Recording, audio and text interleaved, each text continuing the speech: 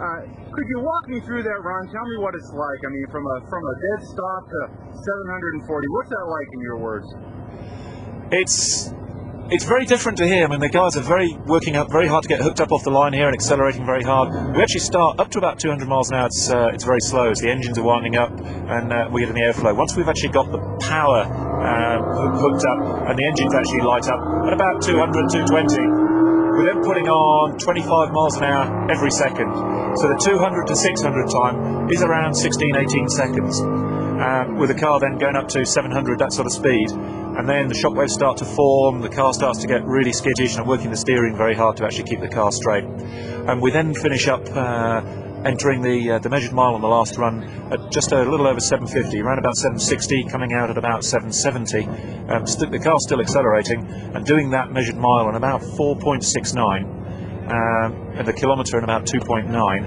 And then, having used about 6 miles run up, we've got 1 mile, end of the mile, throttle back, and immediately I'm thrown forward in the straps. Not that much G, but still losing about 25 miles an hour per second, down to about 400, pop the chute, and put the brakes on about 200, shut the engines down at 150, and we roll to a stop just about the 13-mile point, having done the whole 13 miles up to 770 and back to stationary in a little under 3 minutes.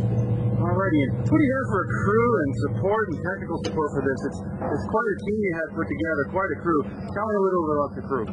We had a really fantastic bunch of guys. I mean, it was a great team effort. It was very much that I was working for them as their test and development driver while they produced this really amazing car and sorted out the aerodynamics and the suspension and the steering and the engines. I mean, this is a 54-foot long, 10-ton car, and it's just so complex. It's got 108 sensors, 2 computers, so a really, really clever bunch of guys. Total of about 28 people. About a third of them sort of real technical, about half of them perhaps technical specialists, and the rest of them are just the rest of the crew, just to hump and dump and make stuff happen. But also with a lot of technical expertise to work on the car, service the car, and also to then get out, put all the tools down, and then get out and look after a huge team of volunteers to secure the whole of the Black Rock Playa.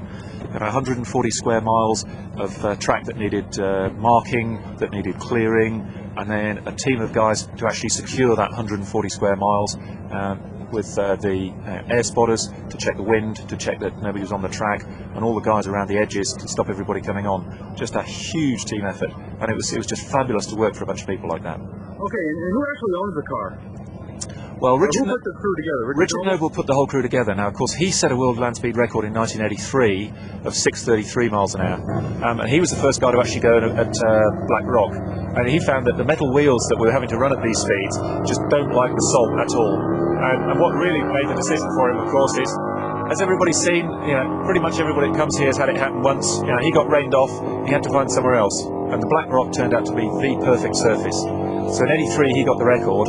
And when he put his new team together, he recognised it was going to be such a big project, such a big car. He was actually going to get a driver to drive it while he was pulling the whole project together. And I was lucky enough to be that man. Okay, now it has 2 jet engines. Now you're a jet pilot for the English or in the military? That's right. I'm in the Royal Air Force. Royal Air Force. There you go. That was part of the way I actually got into the team, or certainly got into the shortlist to drive the car.